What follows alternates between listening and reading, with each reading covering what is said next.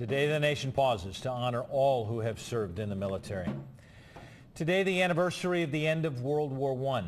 Veterans Day honors the men and women who have served our country in the armed forces. Craig Boswell is in Washington, D.C. with some of today's ceremonies and celebrations.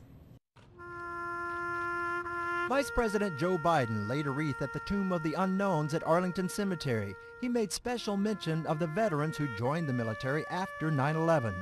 They were prepared to follow Osama bin Laden to the gates of hell, and they did. The Secretary of Veterans Affairs promised a turnaround at his embattled agency. At VA, we are reorganizing for success in this effort, perhaps the largest restructuring in the history of the department. The VA must regain and retain a laser-like focus on veterans.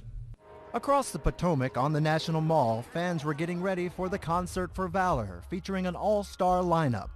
I'm expecting to see Rihanna. My favorite would be, of course, Springsteen or the Black Keys. For many veterans here, the Concert for Valor is about more than the stage performances. No, it's a little bit more than that. This is people giving thanks for what we do. It's good that the country's starting to finally recognize how important our veterans are in preserving the way of life that we have here, so I appreciate that.